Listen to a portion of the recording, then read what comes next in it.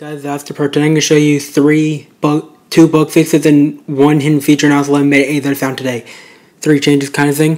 First one is when you first open your AirPods in Beta 7, you'll get a little spinning animation. But when you first pair them up, they wouldn't animate the first try, but now they will.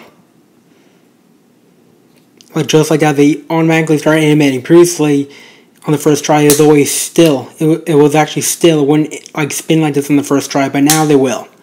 Really nice fix.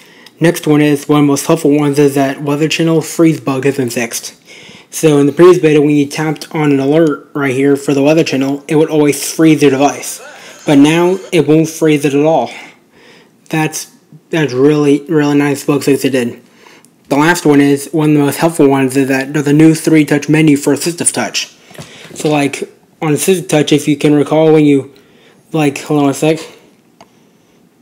So like previously when you 3-touch on this little circle here for Assistive Touch, it'll take it back to your home screen. But now when you go to customize top level menu, you'll get a new option down here to change which action this can do right here.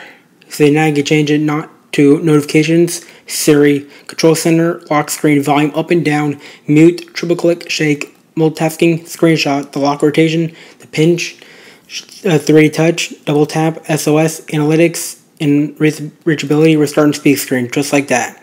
I'll demonstrate, like when I switch it to here, now when I first touch on it, it'll open up multitasking. Really cool. In the control center, same thing. Really cool. Even volume up. Really cool, and volume down. And mute.